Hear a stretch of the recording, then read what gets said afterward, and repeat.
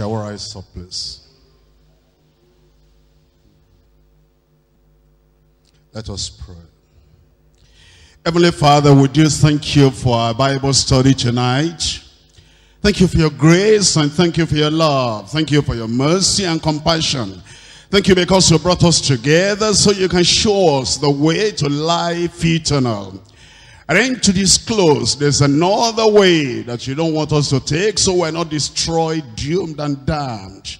Therefore, Lord, we pray you open our ears to understand today and give us a heart to follow through your word in Jesus' name. And we're praying, oh Lord, that your spirit will quicken us, will awaken us, so that to point the right direction to every one of us, and we take that right direction in Jesus' name. Be glorified, O Lord, as we study your word today, and bring people into the kingdom, that you will prepare their hearts, open the way for everyone, Lord, that we may see, and your spirit will lead us to move in and enter in through that gate, a narrow gate that leads to life eternal in Jesus' name. For those who are sinning and those who are in the broad way, Lord, we pray that your spirit in your love will call them back out of that broad way of destruction and perdition in Jesus' name. For those who have been in the narrow way before, but now they have gone over onto the broad way that leads to destruction and damnation, we pray, Lord, your spirit in faithfulness will call them back out of the evil of their ways in Jesus' name. Bless your people tonight, Lord. In Jesus' name we pray. Amen. Thank you very much. You can sit down. We're looking at Matthew tonight. We're reading Matthew chapter 7. We're taking two verses of scripture together, but we're actually concentrating on the first verse, verse 13. Matthew chapter 7. I'm reading to you from verse 13 and verse 14. Enter ye in at the straight gate, for wide is the gate, and broad is the way that leadeth to destruction, and many there be that go in thereat. Because straight is the gate, and narrow is the way which leadeth unto life, and few there be that find it. As you're being with us in the study of the Sermon on the Mount, you'll find that the focus of the Lord Jesus Christ is the destiny of man. The Lord is not just looking at us today. Neither is he looking at us just this week. It's not looking at us just for the present life we live. It's looking at what will be the end of the journey in which we are. The end of the life that we're living. From the very beginning, you'll find that the Lord has concentrated his attention, his mind, his teaching, his message on the kingdom of God and the kingdom of heaven. Because that is a real issue. That's a real important thing. You're going to find that it's all eternity. That he is the kingdom of God, the kingdom of heaven is for the whole of eternity. The time you spend here on earth is so very small. 70 years, 80 years, 90 years, even 100 years will be very, very small in comparison with eternity. And that's why you'll find the Lord did not concentrate on the matters of the moment, the matters of today, the matters of this week, the matters of this year, the matters of this life alone. He only talks about this life in relation to the life to come. He talks about where you are today, what you do today in relation to the things, to the consequence, the impact of what you do today on your eternity. And so he concentrates on the kingdom of heaven, the kingdom of God. Look at Matthew chapter 5. And that's where he began. Matthew chapter 5, verse 3.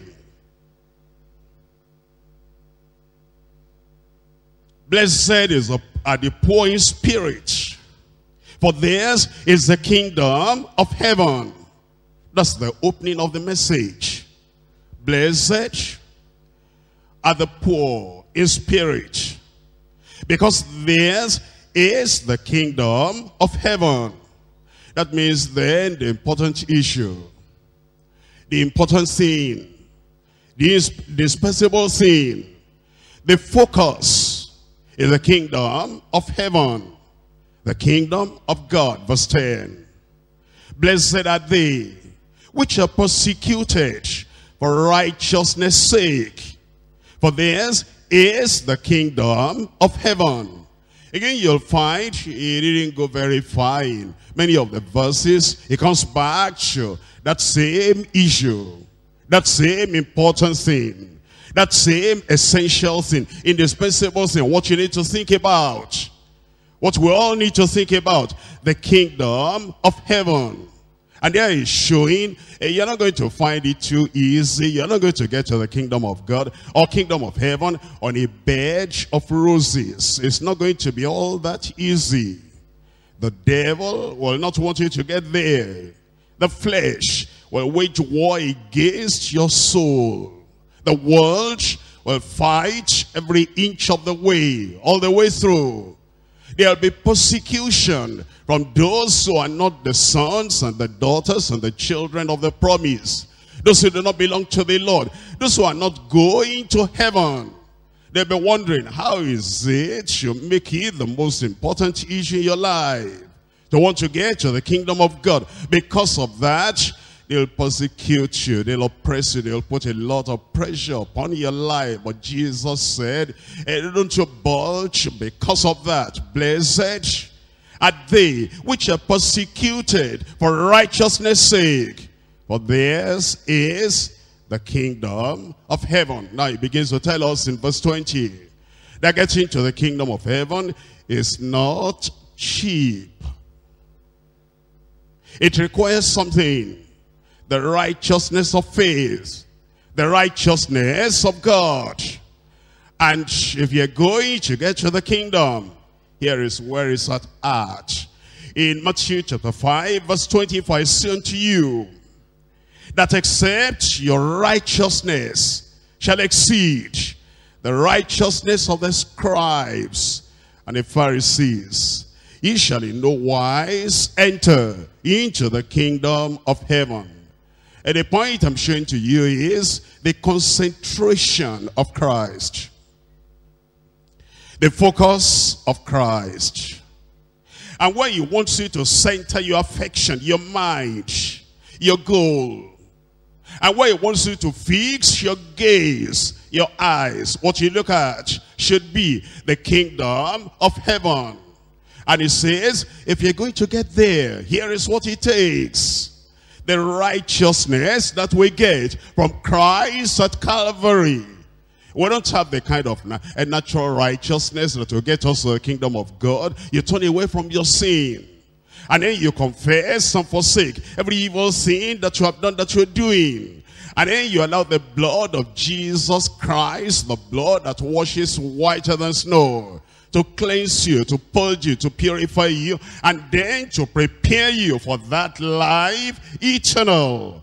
That's why it says it's going to take more than self-righteousness. It's going to take the righteousness of bare, mere, formal, superficial religion of the scribes and the Pharisees, except your righteousness shall exceed the righteousness of the scribes and the Pharisees. He shall in no wise enter into the kingdom of heaven. Leaving that chapter, he goes to chapter 6, and we're still talking on the concentration, the focus on the kingdom of God. In Matthew chapter 6, looking at verse 33. But seek ye first the kingdom of God and his righteousness. It says, seek ye first the kingdom of God. Oh, you see, that's what I'm seeking. It says, but you have to add righteousness to that, because you cannot go to the kingdom of God empty-handed, empty-hearted. There must be that righteousness that he purchased for us on the cross of Calvary. And it is that righteousness in your heart, in your life, that makes you to inherit that kingdom. Seek ye first.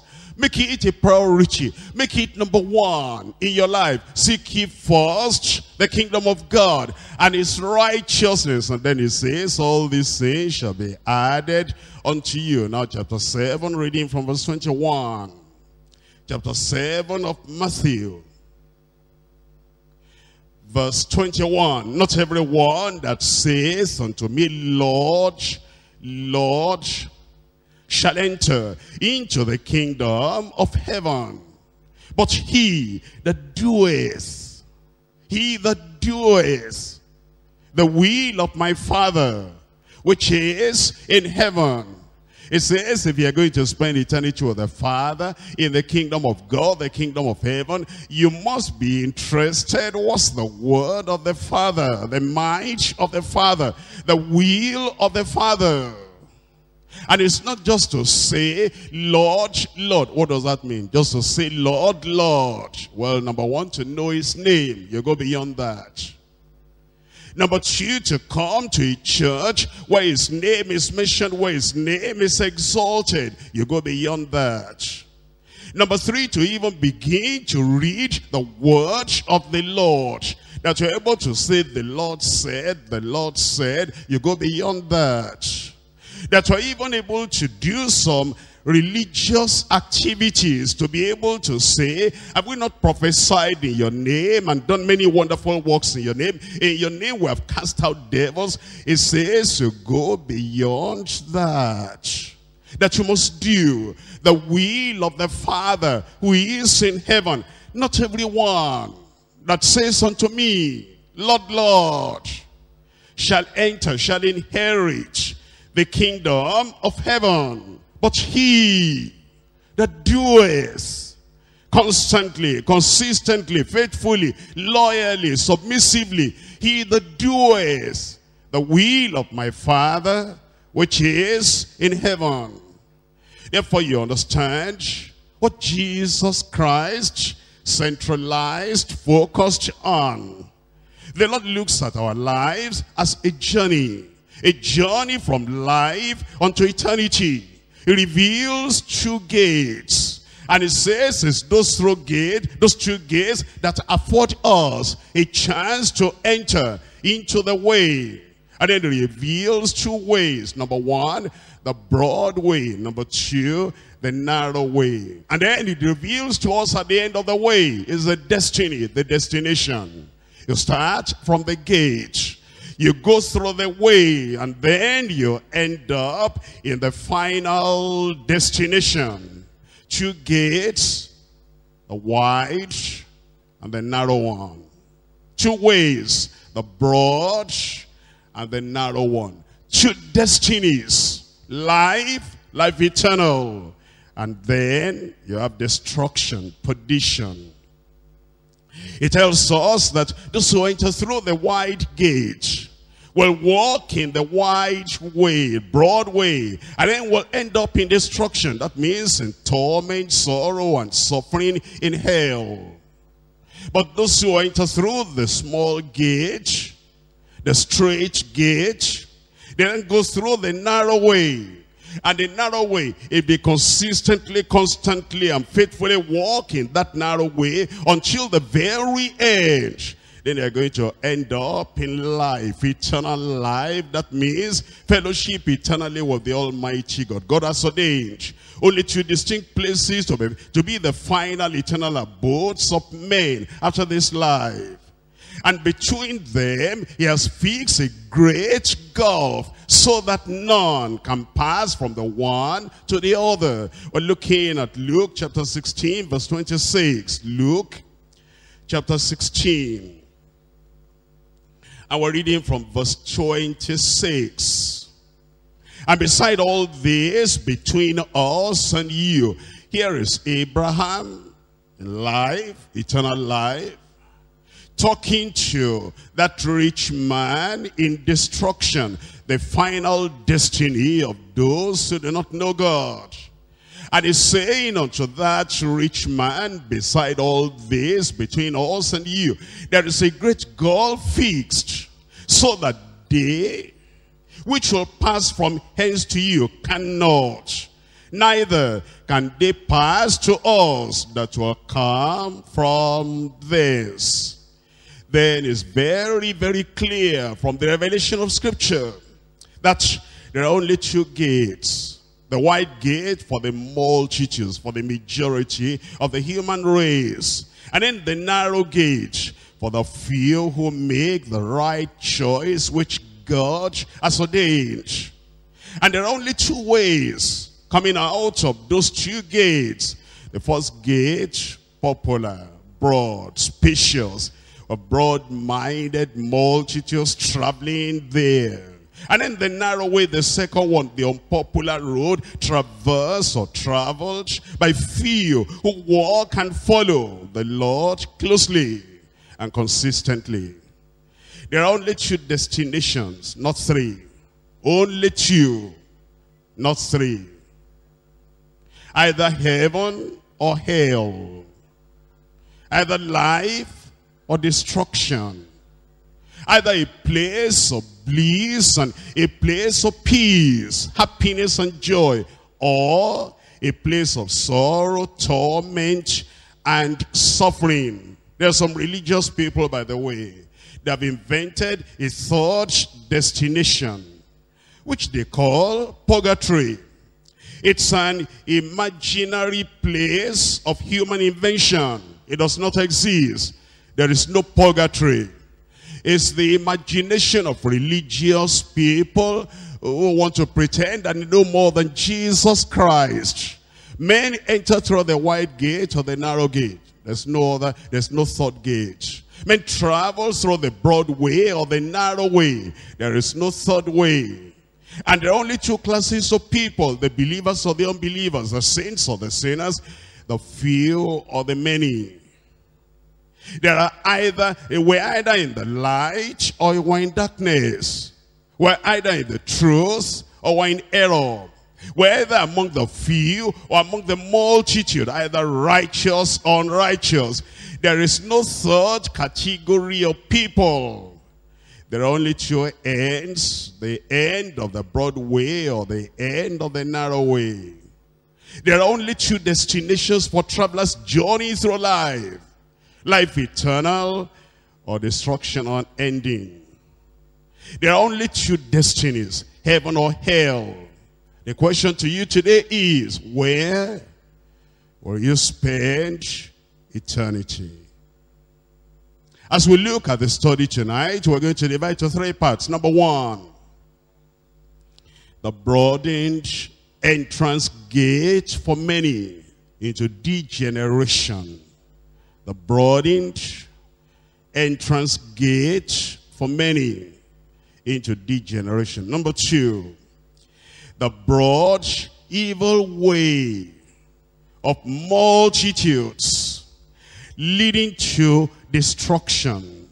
The broad evil way of multitudes leading to destruction.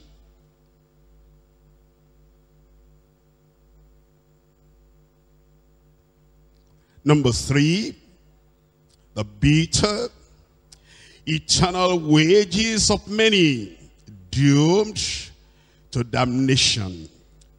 The bitter eternal wages of many doomed to damnation. We come to number one, the broadened entrance gate for many into degeneration. We're looking at Matthew chapter 7, and I'm reading from verse 13. Matthew chapter 7. Verse 13. Enter ye in at the strait gate, for wide is the gate, and broad is the way that leadeth to destruction, and many there be which go in thereat. Here the Lord is telling us how people enter into this gate, and the life they live will show what gate they have entered through. It says, wide is the gate. I'm sure you understand about gates. If you're going to enter into some large, great, big cities, you have the gate that leads into the city. And sometimes in your communities, if you're going to enter into the community, sometimes at night, then you find there's a large gate, and the gate is closed at a particular hour. That's what the Lord is referring to. And the Lord is making use of this example, this illustration, because the Lord uses the visible, the tangible, the natural, the physical to illustrate the invisible, the intangible, what you cannot touch and see, the spiritual, the eternal. It says, don't you see in life, there is a wide gate, and that takes in very many people. But then there is the narrow gate that takes in just you, without your chariot, without your wagon. The Lord was actually illustrating that just as it is here, that there are gates that will take in the trucks and the lorries and the loads and the chariots and the great things that you have, and take you and them together, the wide gate. But then it says the narrow gate will just take you without your car,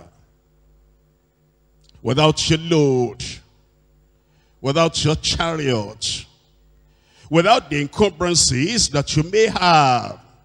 And it's a spiritual thing. The Lord is teaching us through that. He's saying all who enter through the wide gate will travel on the broad way. And the only place this broad way leads to will be destruction, doom, and damnation. It's talking about the children of men. It's talking about people like you and me, people all over the world. And it's talking about the kind of life they live and the kind of choice they have made, or the kind of choice they have not made. And let's look at humanity now at large. Humanity from the time of the beginning. Humanity from the time of Genesis. I'm reading Genesis chapter 6. Genesis chapter 6. We're reading there from verse 1. Then you'll see what the Lord says about the multitude, about the majority of people in life. Genesis chapter 6 verse 1.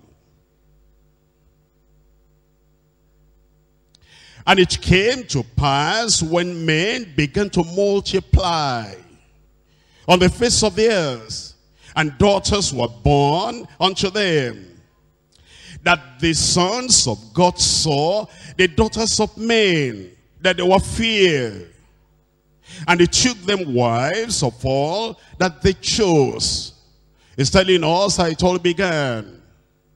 How the multitudes will not seek God, will not find out the mind of God, the will of God, the directive, the guidance of God.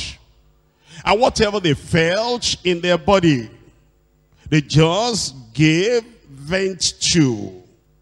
Whatever desires they had, they just gave the liberty to. And it said they felt the need that they ought to have women in their lives. Nothing wrong with that. Marriage is God's institution. The thing that was wrong is they didn't find out the word of God, the mind of God, the will of God. That wasn't important to them. All that was important to them was what they wanted, what they chose, how they felt, what will please them, what will please their flesh. And they chose up for themselves wives of all that they chose. Verse 3. And the Lord said, my spirit shall not always strive with man, for that he also is flesh. Yet his way shall be 120 years. There were giants in the earth in those days. And also, after that, when the sons of God came in unto the daughters of men, And they bare them children to them. The same became mighty men, which were of old, men of renown. Look at verse 5. And God saw that the wickedness of man was great in the earth, and that every imagination of the thoughts of his heart was only evil continually. The multitude, the majority of people on earth, the choices they made. And have you found out evildoers are always in majority? At the time of Noah, this period that the Lord Almighty God was talking about, the majority of the people, there were those who have chosen the broad way, the wide gate. At the time of Lot, Sodom and Gomorrah, the majority of people, they were the people that chose the wide gate and the broad way, multitudes of them. At the time of Elijah, multitudes chose the way of Baal, idol worship. They each chose the way of God. And at the time of the Lord Jesus Christ, multitudes in the evil way. You see that after Jesus rose from the dead, even with all those ministries and miracles and everything that he did, he was only seen by about 500. And then on the day of Pentecost, only 120 people were gathered. Not even up to 200, the multitudes of people. They had gone the broad way, the way of perdition, the way of destruction. And it's always like that. And it's still like that today. That many, they choose the broadened entrance gate that leads into degeneration. Look at verse 6. And it repented the Lord that he had made man on the earth, and it grieved him at his heart. Verse 12. And God looked upon the earth, and behold, it was corrupt. For all the flesh, all flesh had corrupted his way upon the earth. Psalm 14. Reading from verse 1.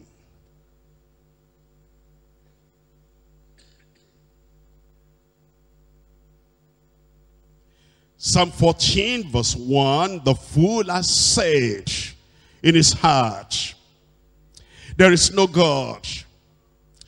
They are corrupt. They have done abominable works. There is none that doeth good. Think about that. God saw the lives of men, the hearts of men, the directions in which men and women, young and old, were moving and living. And it says they have done abominable works. And it says there is none that doeth good. None. Think about that. In verse 2, the Lord looked down from heaven upon the children of men to see if there were any that did understand and see God. They are all gone aside, gone astray.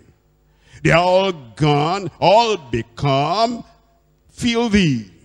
There is none that doeth good, no, not one. Which tells us then, as we look at the world in which we live, you find the majority of people, they are not following the way of the Lord. They do not even have the desire, the interest, the passion to want to choose the way of the Lord. It says, the Lord looked down from heaven upon the children of men to see if there were any that did understand and see God. They are all gone aside. They are all together become filthy. There is none that doeth good. No, not one. Have all the workers of iniquity no knowledge? Who eat up my people as they eat bread, and call not upon the Lord, there they were in great fear, for God is not in the generation, for God is in the generation of the righteous. Isaiah chapter 59. Just describing to us that whether you're in Genesis, or then you move on to the time of the historical books of the Bible, or the time of the prophets, or you come to the Psalms, you find the same thing in the midst of men and women, in the lives they have lived before, and in the life that they're still living today. Isaiah chapter 59. I'm reading from verse 7 and verse 8. 59, verse 7. Their feet run to evil, and they make haste to shed innocent blood. Their thoughts are thoughts of iniquity. Wasting and destruction are in their paths. The way of peace they know not. It's talking about the majority of people in the world in which we live. Millions and billions of people. That's why it will be wrong for you to follow the multitude. Because the multitude, they're always wrong. At the time of Noah, the multitude, they were wrong. At the time of Abraham, the multitudes, they were wrong. At the time of Lot in Sodom and Gomorrah, the multitudes were wrong. They're always wrong. At the time of the prophets, Jeremiah cried out, Elijah cried out to those people that went after Baal. They're always wrong, the multitudes. At the time of Ezekiel, or any of the other prophets, major or minor, you'll find the multitudes always go the way of evil. That's why if you're going to get to heaven, you make up your mind, you're going to join the minority of people. Only the minority walk in the light. Only the minority choose the right path. Only the minority choose the way of righteousness. Only the minority do the will of the Heavenly Father. And if you're going to get to heaven, you must make up your mind to be part of the few that finds the way to life. Isaiah 59 verse 8. The way of peace they know not, and there is no judgment in their goings. They have made them crooked paths. Whosoever goeth therein shall not know peace. And don't you find the majority of people in the world, they don't have any peace in their heart, any peace in their mind, any peace in their soul. The way of peace they do not know. Look at verse 13. In transgression and lying against the Lord, and departing away from our God, speaking oppression and revolt, conceiving and uttering from the heart words of falsehood. Verse 14, and judgment is turned away backward, and justice standeth afar off, for truth is falling in the street. Think about that. On your street, on every street on earth, truth is falling on the street, in the street. Equity cannot enter, yea, truth faileth. And he that departeth from evil maketh himself a prey.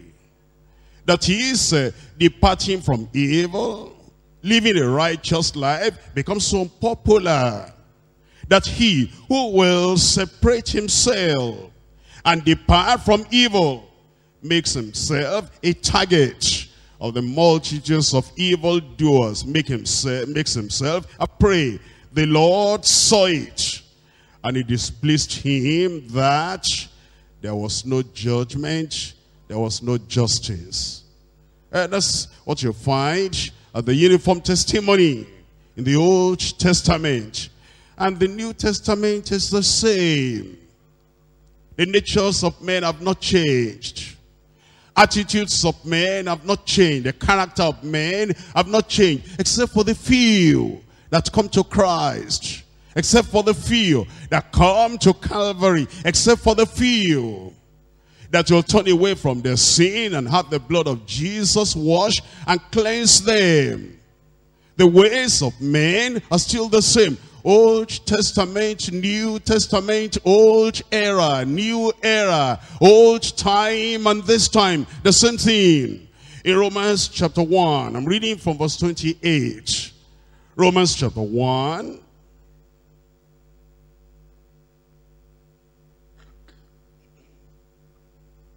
Verse 28. And even as they did not like to retain God in their knowledge, God gave them over to a reprobate mind. Hey, you know that the people of the world, they think, they're going to put God to task. God is so interested in righteousness and holiness and truth and light and goodness and gospel, that if they are doing evil, God is going to stop every other thing that he has to do. And is going to be arguing with them and putting pressure on them and pleading with them and begging them. It will not always happen that way. There are times God will abandon evil people to their evil deeds. Even as they did not like to retain God in their knowledge, God gave them over. He just said, there's no point. Ephraim is joined unto idols. Leave him alone. Let him alone. God gave them over to a reprobate mind to do those things which are not convenient. What are they? From verse 29. Being filled with all unrighteousness, fornication, wickedness, covetousness, maliciousness, full of envy, murder, debate, deceit, malignity, whisperers. Isn't that where you find the majority of people on earth? Those are the people, they've gone in through the wide gate. Those are the people, they are walking in the broad way. And they live like the majority of people, backbiters, haters of God. They're spiteful, proud, boasters, inventors of evil things, disobedient to parents. Go and find out today. In which family don't you have children who are disobedient to parents? In what institution can you get to that you'll not find people, young people, who are disobedient to constituted authority? In what community will you get to that you'll not find people who are disobedient and rebellious? That's the way of the multitude. If you are like that, that's not strange. Graceless people do not have the heart, the strength, the grace, the ability to do right. It's the way of the multitudes of people who are graceless, who do not have the strength of the Spirit in their lives. And it says that the inventors of evil things, the disobedient to parents, without understanding, covenant breakers, without natural affection, implacable, unmerciful. Verse 32, who knowing the judgment of God, that they which commit such things are worthy of death. That's the judgment, that's the damnation, the doom, the wrath of God, the indignation of God, the suffering, the sorrow, the torment that comes at the end of a life of evil. Knowing the judgment of God, that they which commit such things are worthy of death. Not only do the same, but have pleasure in them that do them. We look at 1 John chapter 5. Verse 19. 1 John chapter 5 verse 19. We know that we are of God. That's just one part. This one, the narrow way that leads to life eternal. But now look at the rest. And the whole world lieth in wickedness. The whole world lieth in wickedness. Well, we understand then, the wide gate is a gate through which multitudes enter into life. From the age of accountability, the wide gate takes in everyone with loads of sin and evil, without any restriction or restraint.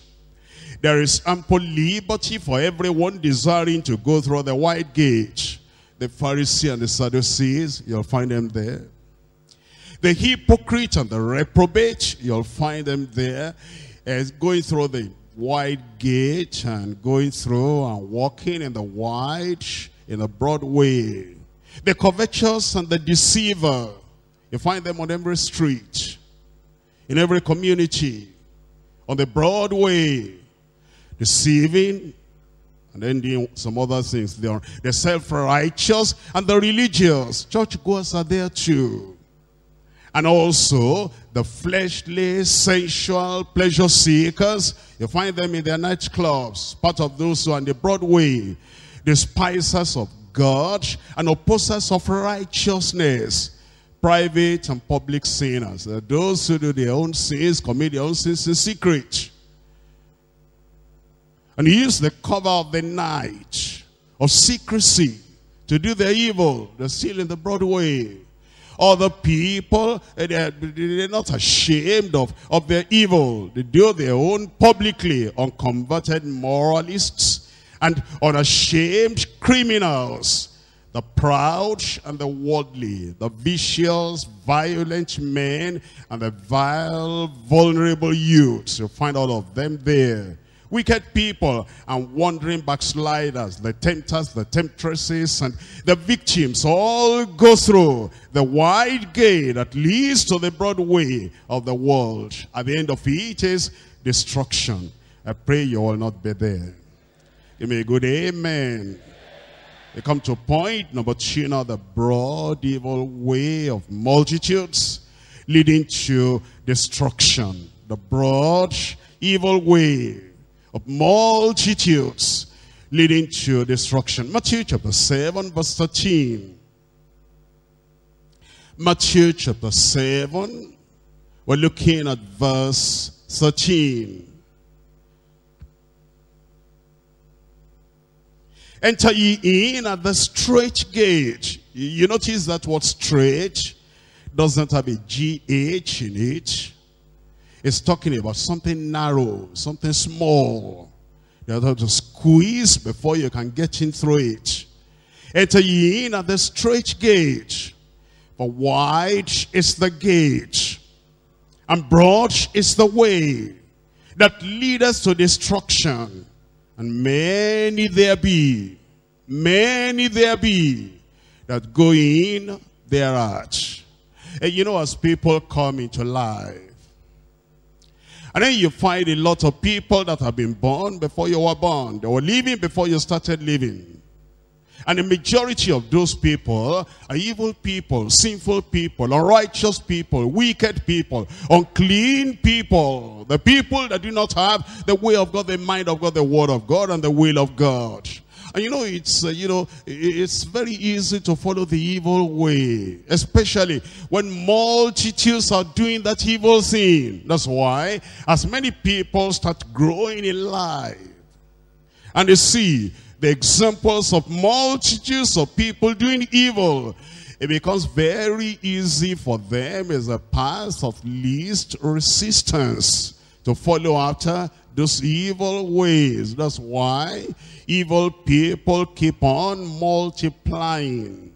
And the evil deeds keep on multiplying too. Look at Psalm 36. I'm reading from verse 1. Psalm 36, reading from verse 1. The transgression of the wicked says within my heart that there is no fear of God before his eyes. You see the multitude of the people in the world, that's what you'll find. And some of them are not even sure whether God is there or not. Some of them are not sure whether God knows them or not. Some of them are not sure whether God sees them or not. Some of them are not sure whether God minds what they do or not. Their thought is not the thoughts of God. Their actions are done independent of God. They follow their evil ways, not thinking about whether God is pleased or displeased. It says, the transgression of the wicked says, there is no fear of God before his eyes. Verse 2, for he flattereth himself in his own eyes, until his iniquity be found to be hateful. The words of his mouth are iniquity and deceit. That's what you find almost virtually everywhere. The words of his mouth, iniquity and deceit. He has left off to be wise. He has left off to do good. He deviseth mischief upon his bed. He setteth himself in a way that is not good. He abhorreth not evil. That tells us the lifestyle of the majority of people on earth. Instead of resting at night, no, they will not. What will they do? They'll be imagining evil and planning evil, strategizing evil on their bed at night. And then when they wake up in the morning, that's exactly what they're going to do. Micah chapter 2. In Micah chapter 2, I'm reading from verse 1. Woe to them that devise iniquity and walk evil upon their beds. Premeditated evil. Instead of resting at night, after such a busy day, that they have done evil, they have been up and down, very active in evil. Instead of resting at night upon their beds, they're still thinking how they can perpetrate evil, increase evil, oppress people, how they can sin the more. But woe to them that devise iniquity and walk evil upon their beds. When the morning is light, they practice it because it's in the power of their hands. They covet fields. They cover the fields in the night while on their bed and take them by violence, and houses, and take them away. So they oppress a man and his house, even a man and his heritage. Therefore, thus says the Lord, behold, against the family do I devise an evil, from which ye shall not remove your necks, neither shall ye go haughtily. For this time is evil. And so you find how men are. Don't they know what they're doing is evil? No, the majority of them don't know. Look at Proverbs chapter 14. Proverbs chapter 14, verse 12. There is a way that seemeth right unto a man, but the end thereof are the ways of death. Their consciences are seared with a hot iron. Their hearts are hardened. Their eyes are blinded by the evil one, that they do not have any conviction at all, any awakening in their heart, in their soul, in their spirit, in their heart, that they're doing any evil. There is a way that seemeth right unto a man, but then the end thereof are the ways of death. In Isaiah chapter 13, the Lord assures us that even though they do not think, they do not know that they're doing evil, yet great will be the judgment of God against them. Isaiah chapter 13, and I'm reading there from verse 6. Howl ye, for the day of the Lord is at hand. It shall come as a destruction from the Almighty. Therefore shall all hands be faint, and every man's heart shall melt. And they shall be afraid. Pangs and sorrows shall take hold of them. They shall be in pain as a woman that travaileth. They shall be amazed one at another. Their faces shall be as flames. Behold, the day of the Lord cometh cruel, both with wrath and fierce anger, to lay the land desolate. And he shall destroy the sinners thereof out of it. For the stars of heaven and the constellations thereof shall not give their light. The sun shall be darkened in his going forth, and the moon shall not cause a light to shine. And I will punish the world for their evil. That's what the world is not thinking about. They don't have any calculation about that. They do not know that a reckoning day will come. A judgment day will come. But the Lord is saying, I will.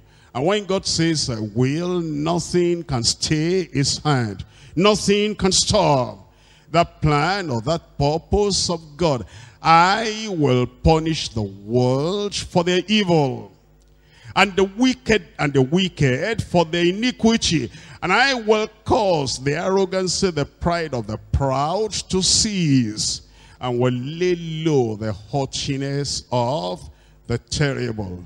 I pray when that judgment begins to fall, you will have sought refuge in Christ Jesus. Ecclesiastes chapter 8, I'm reading from verse 11. Ecclesiastes chapter 8, verse 11. Because sentence against an evil work is not executed speedily, therefore the heart of the sons of men is fully set in them to do evil. Because judgment does not come the very minute, the very moment a sinner commits sin. It's thinking because it didn't come today, it will not come ever. They don't understand. There's a time of sowing and there's a time of reaping. And it's not generally the day you sow that you reap, but the reaping time will definitely come. Reminds me of somebody who did not believe in God. And then he said, God, if you are there, I don't accept you. I don't believe in you.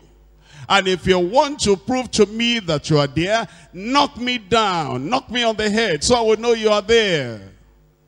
God does not respond to the language or the demand of fools. The fool has said in his heart, there is no God. And then there was no hand that knocked him. He said, there you are. I told you there is no God. Wait. Reckoning day is coming. The reaping time will come. Today is just the day of sowing. How many people are now in the net of law enforcement agents and about to be judged? But the day they were doing what they did, it appeared there'll be no judgment. They looked around after they have done what they have done, and they say, where is judgment? Where is justice? Wait, it's coming. How many people today have HIV/AIDS and they're dying because of an immoral life? And the first time they got into that immoral life, then it's like it's all pleasure. And then they say, but they said that if you do this, judgment will come. And they say, where is the judgment? Wait, it doesn't come that way. You have only sown. And the reaping time will come. And because sentence against an evil deed is not executed speedily at that very moment, therefore the heart of the sons of men is fully set in them to do evil. Verse 12.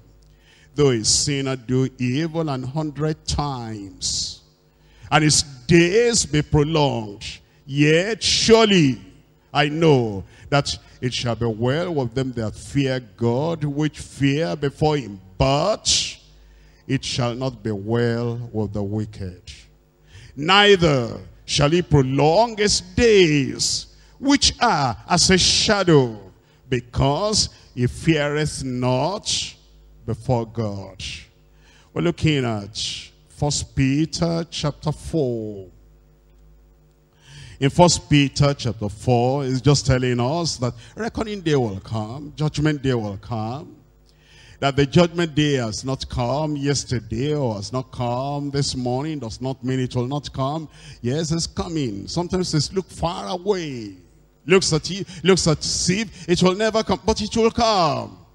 As long as there's a great God in heaven, a righteous God in heaven, whose eyes are purer than beholding iniquity, judgment day will come. And it's not very far away. 1 Peter chapter 4, verse 17, verse 18. For the time is come that judgment must begin at the house of God. Why? Oh, because there are many people in the house of God who do not have Christ in their hearts, who do not take the word they hear in the house of God to heart. They hear about being born again, they are not born again. They hear about holiness and sanctification, holiness without which no man shall see the Lord. They do not give their heart to it. They hear about repentance, they come to the house of God. They hear the word, the might, the will of God, but they do not give their hearts to it. That's why judgment will start in the house of God. They read it in the Bible, they mark it in their Bible, but they never set a time apart and say, hey, today at this very time I quit evil, I make a choice of the narrow gate, the small gate that leads into the narrow way. They never make up their minds. Because of that, judgment will come. Will start at the house of God. Verse 17, for the time is come that judgment must begin at the house of God. And if it first begin at them, at what? Us. And this Peter, an apostle, us. Peter, James, John, us. Paul, Timothy, Silas, Titus, us. Everyone. God is no respecter of persons. Christ told Nicodemus, a ruler of the Jews, a ruler in the synagogue, ye must be born again. Coming to church is not the end of the matter. Ye must be born again. And if it first begin at us, what shall the end be of them that obey not the gospel of God? And if the righteous scarcely be saved, where shall the ungodly and the sinner appear? I pray that all of us will make up our minds and will follow the way of the Lord, so that we will not be judged with the people of the world, in Jesus' name. Jude, verse 11.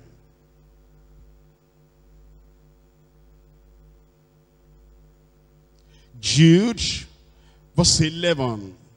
Woe unto them, for they have gone in the way of Cain, and ran greedily after the error of Balaam for reward, and perished in the gainsaying of Korah. That's Korah of the Old Testament. Have you noticed something here? There are three people mentioned here. Number one, Cain. And do you know that Cain heard the voice of God? Do you know that God came to Cain and corrected him and showed him there is sacrifice for sin?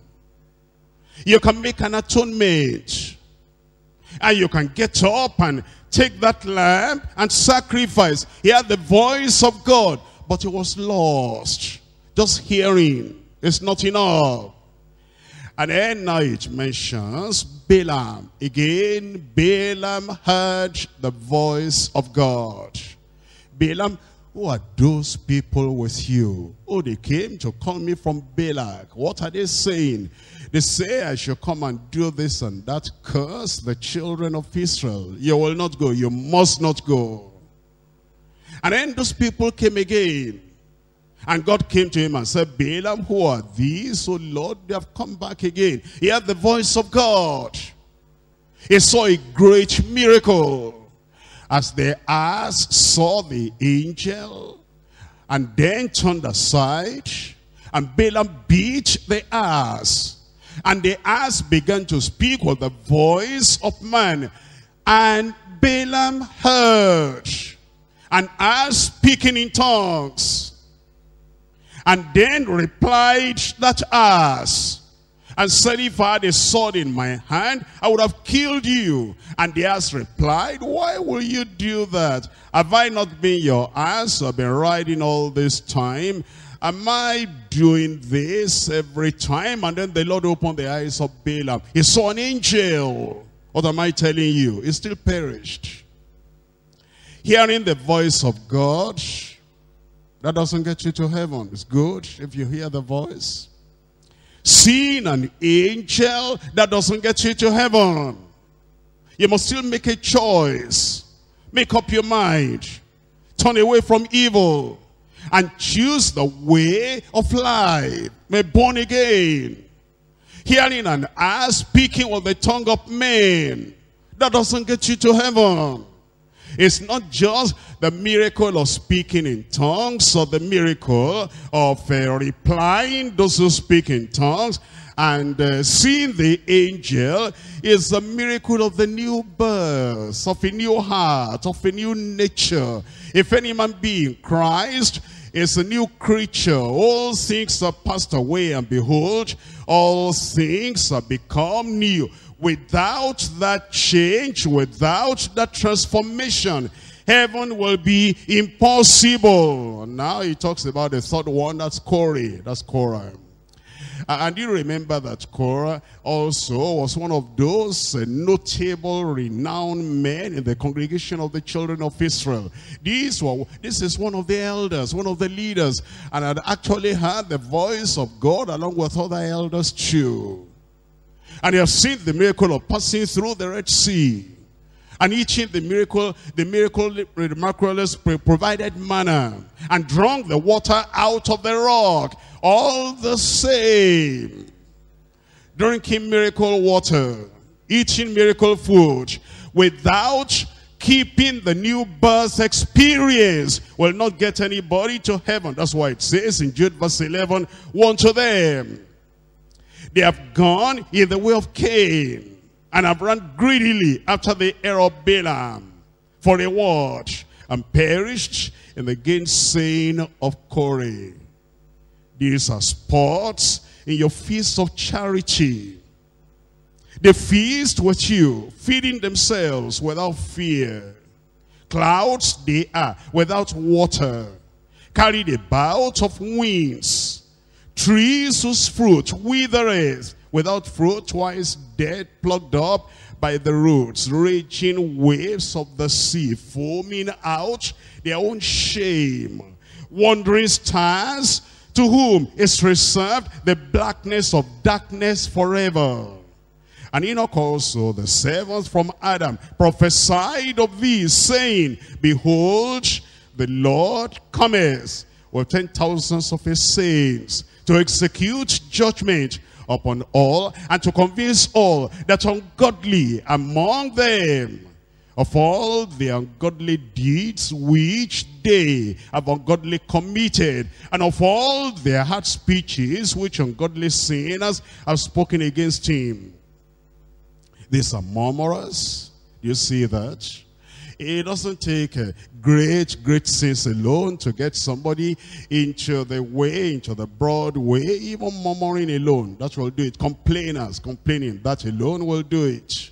Walking after their own lusts, and their mouths speaking great swelling words, having men's persons in admiration.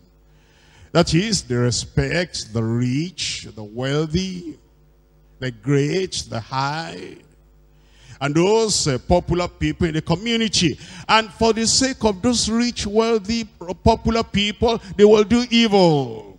They don't have any mind of their own, any decision of their own. They have men's persons in admiration because of advantage. Those are the people, I pray God will deliver you from them, that you'll not be part of them in Jesus' name. The broad way is deceptive.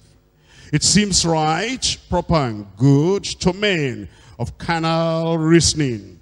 And since it's a road that is crowded with many rich, intelligent, worldly wise, religious, church-going people going therein, there are many people that feel, can they all be wrong? And those people will think, this is a great multitude. And these are not just illiterates and, unintelligent people. If these people so intelligent and worldly wise, if they are there, what's wrong there? Because among these travelers, you'll find scientists, philosophers, successful businessmen. You'll even find preachers and priests, notable leaders among men, respected people in society. And so the average person will say, can this all be wrong? If they are on the broad way, are they not all right? They are deceived. The broad way is a downward road. It's easy, convenient, and it appears pleasant to travel on. It's the course of this world. It's a path of self-indulgence. It's a path of self-gratification. It's a path of self-interest. It's a path of self-will, self-seeking, self-centeredness, and self-satisfaction. There is no edge, no control, no self-denial therein. It's easy, it's pleasant to the flesh. This broad way is not only downward, it's dangerous. It's a dangerous road. Unknown to the travelers, it leads to destruction, to eternal, irreversible destruction. We can only escape the damnation if we turn back from the broad way by repentance from sin and faith in Christ Jesus. That is total, true conversion to Christ before reaching the end of that way. Because after reaching the end of the way, there is no repentance or second chance after death. No one can be absolutely sure of being alive another day. That's why you must decide today. Enter through the narrow gate and walk in the narrow way that leads to life eternal. I pray God will give you the wisdom to make the right choice today. Let's look at Psalm 119, Psalm 119. In Psalm 119, we're looking at verse 30. I have chosen the way of truth. It's a personal decision. It's a personal choice. I have chosen the way of truth. You will choose that way. Point number 3 now, the bitter eternal wages of many, doomed to damnation. The bitter eternal wages of many, doomed to damnation. In Matthew chapter 7, we're reading from verse 13. Matthew chapter 7, verse 13. Enter ye in at the strait gate, for wide is the gate, and broad is the way that leadeth to destruction, and many there be that which go in thereat. Here the Lord says, the end of those who choose the broad way, who go through the wide gate and live all their lives in the broad way, the way of sin, the way of evil, the way of self-will, the way of permissiveness, and those who walk in that way till the end of their lives, that it will be destruction. That just simply means hell, suffering.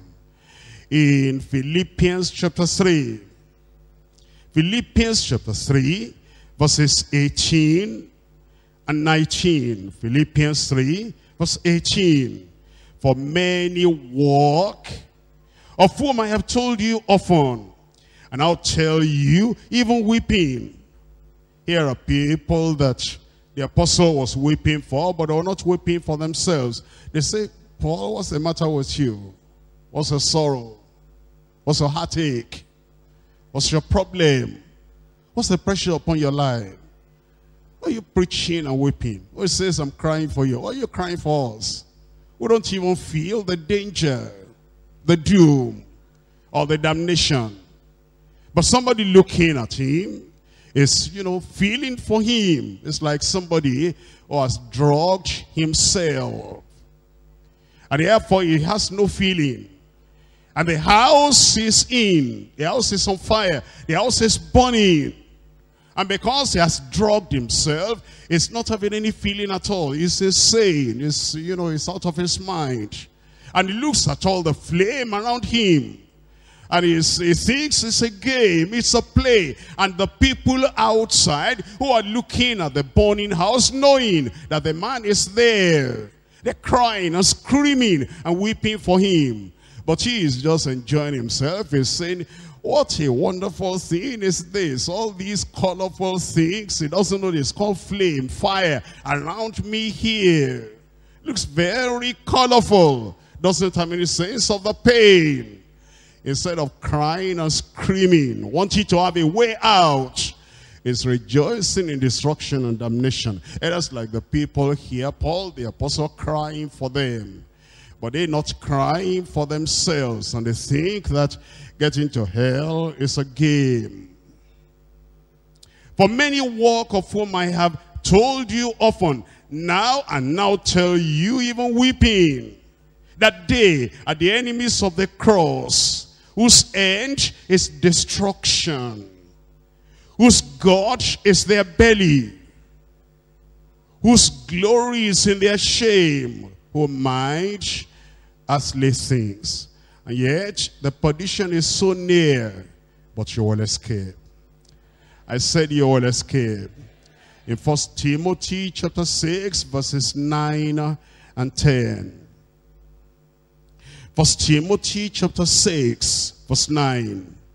For they that will be rich, they that will be rich. Look up for a moment. As you look at our society today, any society in the world, what do you find? What do you find? The majority of people, they that will be rich, they are passionate about money, about wealth, about riches, about prosperity. They that will be rich, and they don't care what they do. They don't care who they trample upon. They don't care what law of God they trample under feet. They don't care even if they lose their lives in the beach to have the money. Money controls them, controls their waking thought, their mind, their desires. The places they go, the places they don't go. Everything is money, money, money. That's the heart of the majority of people in the world today. And if you are not running the rat race with them, they are wondering, what kind of man are you? What kind of woman are you? Are you not a human being? Everybody is running. Get up and run. They're on the evil way. That's their mind. And think about parents today. And the parents are so eager. The money we didn't have as, young people, our children must have the money. Where we didn't get to, our children must get there. The children are running, the parents are encouraging them to run, and the parents are running themselves, and everybody is running the wrong direction. And their mind is just to be rich. And it's the way of destruction, the way of perdition. Because that's saying that money, it makes a lot of people to do evil. And you're never satisfied. Oh, you see, when I have 100,000 in the bank, I'm going to just relax. Just this 100,000. Just this first beach.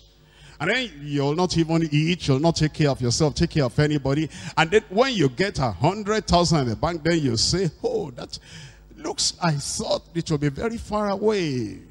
Okay, when I get the next 100,000, I think I'll be all right. I think I should be all right. And then it goes on and on like that. You keep on lifting the bar and lifting the height and lifting the expectation. Eventually it becomes 900,000. You say, I'll soon become a millionaire. Once I become a millionaire and I can have 1 million there in the bank, I'm through. Then I can now face other things. And then you have 1 million naira now, or $1 million, or $1 million whatever, inside in the bank. You say, what is it? Now I've become a millionaire. And to keep being a millionaire, I need to make up effort. Because now that I've joined the kind of, the team, the group of people that are called millionaires, I don't want to come back again, and that thing will not decrease, it must increase. And you never stop until you just die like this. You die in the midst of money. You go into mystery, misery, eternal, unending torture. Come back. Seek the Lord. Find the way of the Lord. Because it says, they that will be rich fall into temptation and snare, and into many foolish and hurtful lusts, which drown men in destruction and perdition. For the love of money is the root of all evil. Look up here, brothers and sisters. If you don't love something above God, you'll never do evil. Think about it in your life. If you're just neutral, money, women, men, fame, popularity, any interest, just dead to them. I'm not interested. If you don't have any interest in anything above God, you'll never do evil. Check up. Anytime you do something wrong, you have an intention, you have a goal, you have a desire, you have something you are passionate about. You have something that your heart wants to grab. And there is somebody in your way hindering you from getting that thing. And you want to deal with him.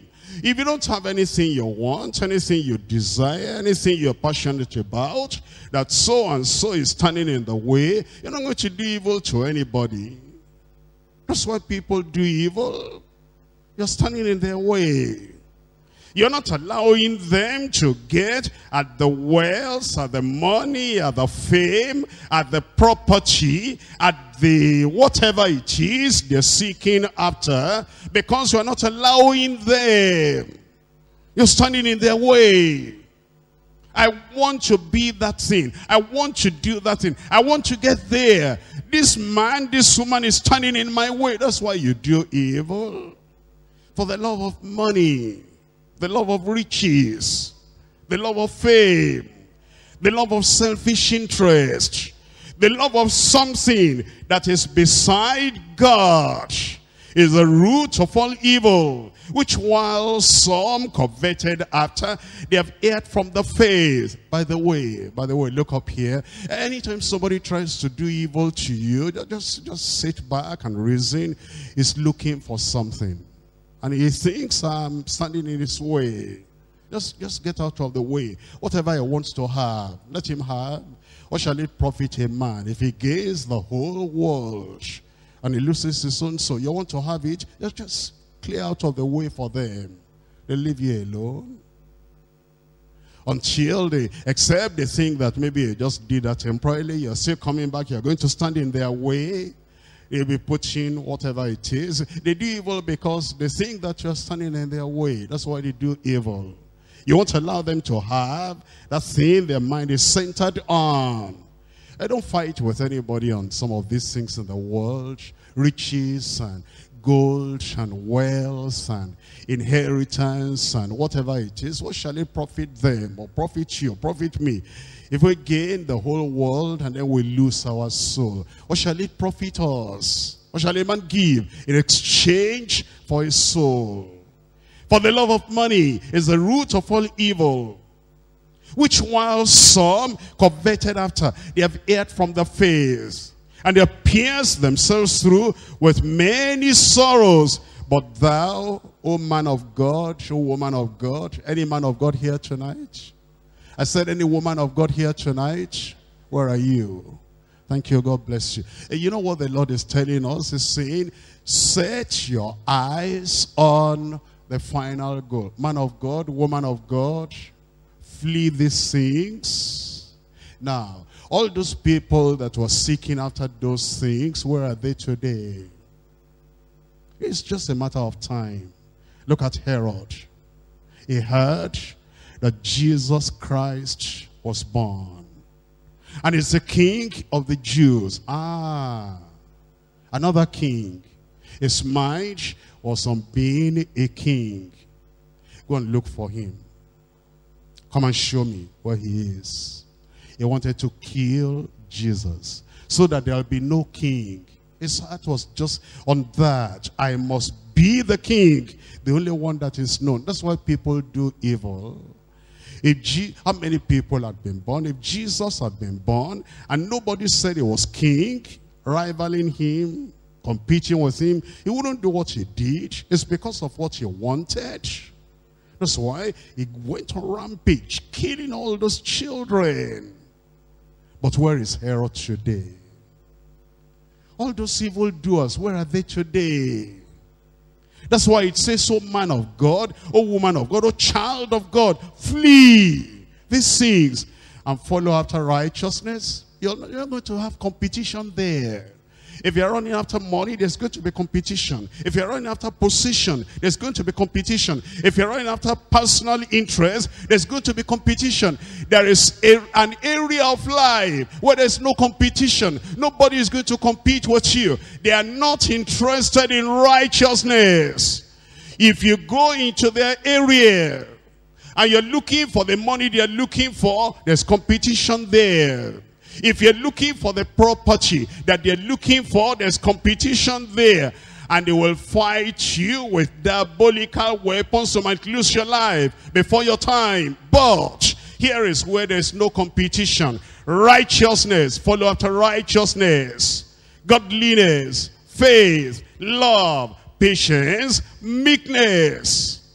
In your place of work, you know, once those people know that you're in competition with them, they're looking for the promotion, you're looking for promotion. They're looking for the favor of the director, you are looking for the favor of the director. There's competition. But when you leave everything in the hands of God, whatever I have, I have.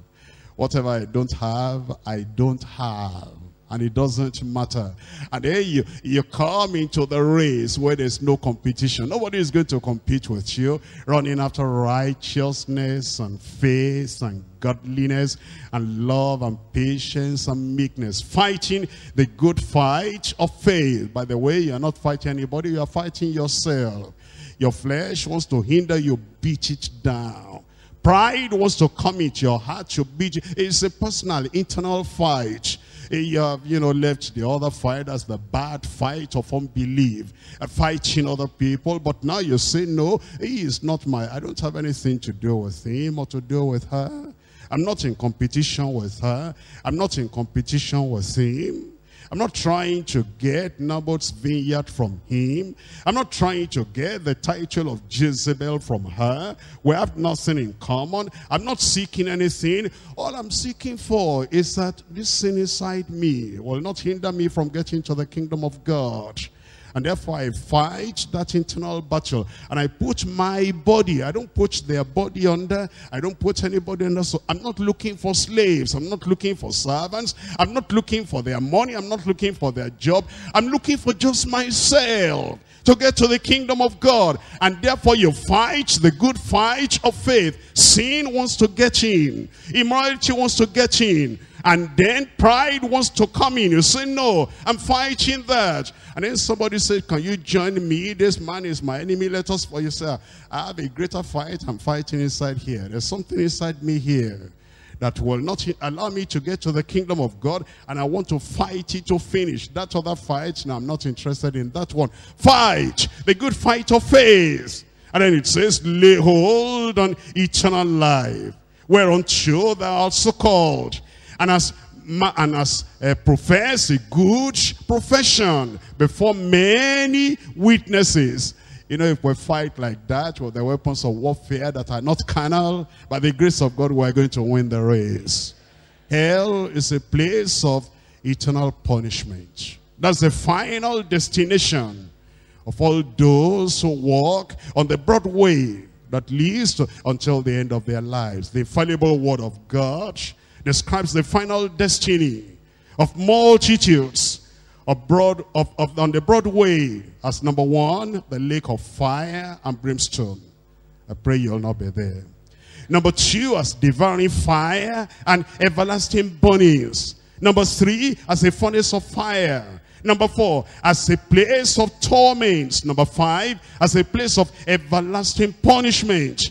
Number six, as a place of blackness, of darkness forever. And number seven, where there shall be weeping and gnashing of teeth. But I'm not going to go there. I said I'm not going to go there. What are they going to do there? In Matthew chapter 7. Matthew chapter 7, we're looking at verse 13. Enter ye in at the straight gate. That's what the Lord is telling us. You've seen the broad way. You've seen the wide gate. You've seen the destination, the destiny of the people that follow after that evil way.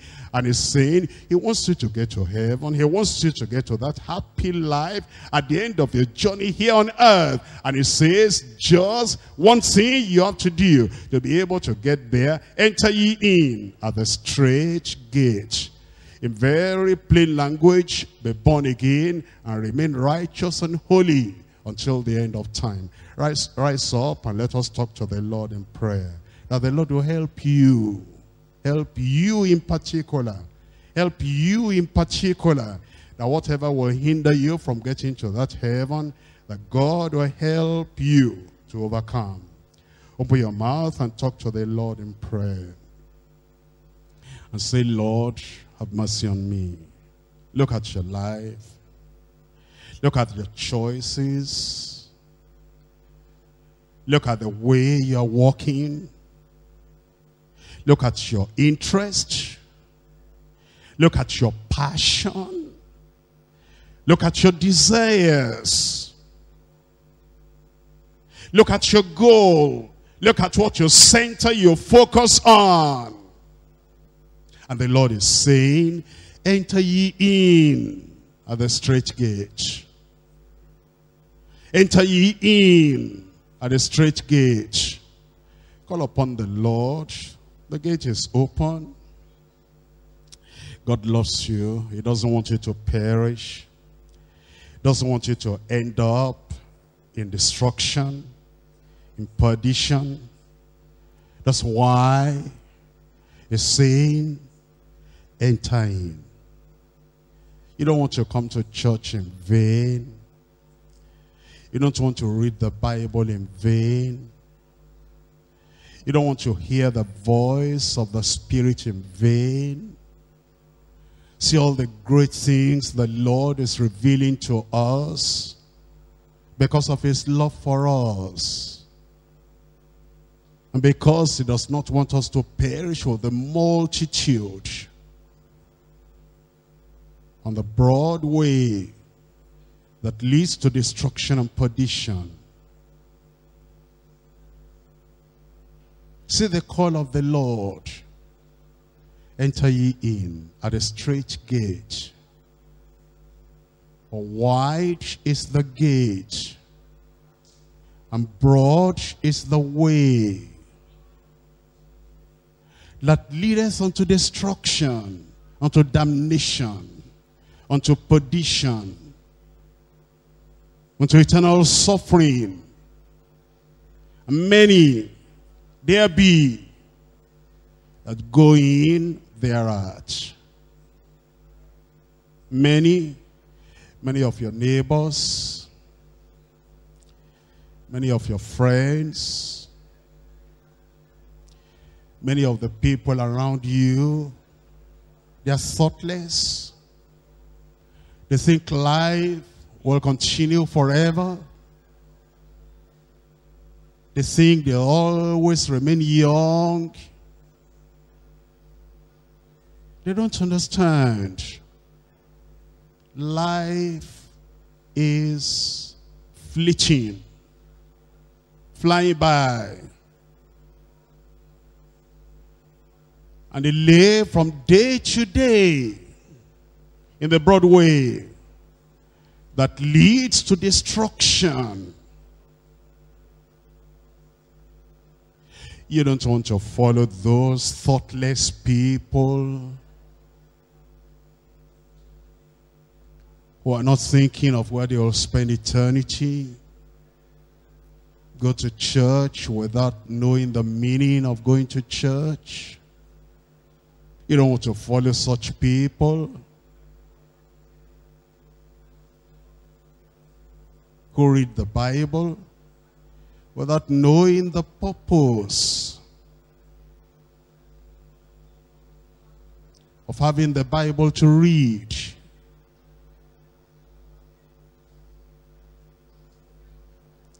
The wise, 5 wise virgins, 5 foolish virgins. Make up your mind, make your choice. The choice you make today can determine your eternal destiny. You turn away from sin. You turn to Jesus Christ as the only Savior. He forgives. He saves. He transforms and changes our lives. Makes us to hate the evil things of the past and to love the word of God, the will of God, to love to do it. Not everyone that says unto me, Lord, Lord, shall enter into the kingdom of heaven, but he that doeth the will of my Father who is in heaven. Make this moment the moment of decision to enter in through the straight gate and to receive grace from the Lord to walk in the narrow path that leads unto life eternal. Tell the Lord to reveal your mind to you, your heart to you. Is there anything you love above God?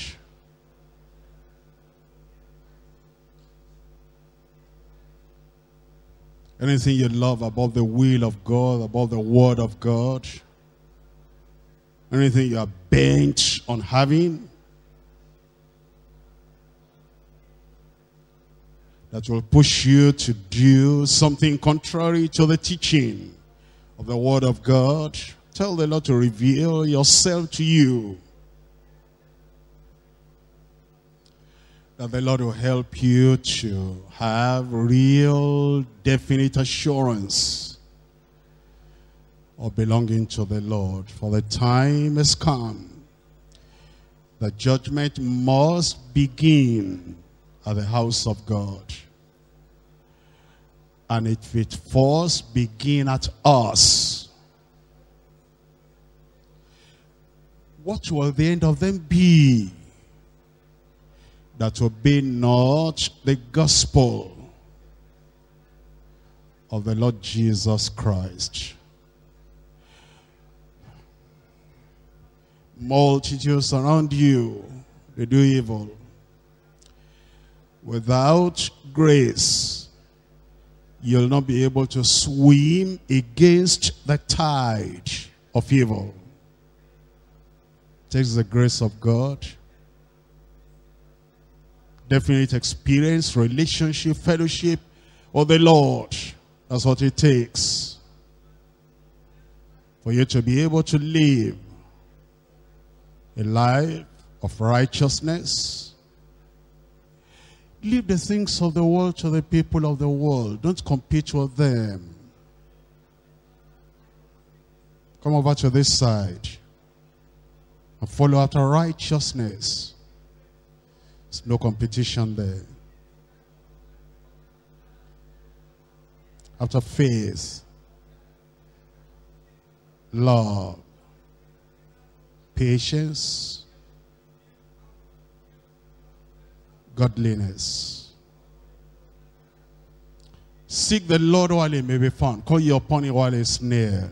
Let the wicked forsake his way, and the unrighteous man his thoughts.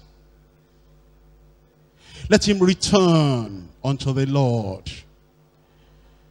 Then the promise is the Lord will abundantly pardon.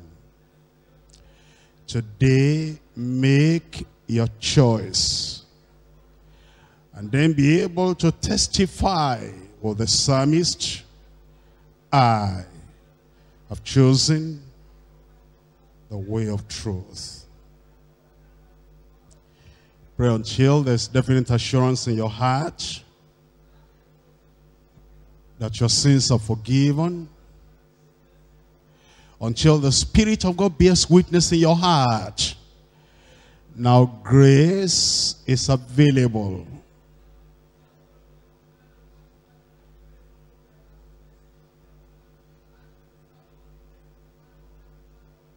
For you to live a life to the glory of God. Remember, what shall it profit a man if he gain the whole world and lose his own soul? What will you give in exchange for your soul?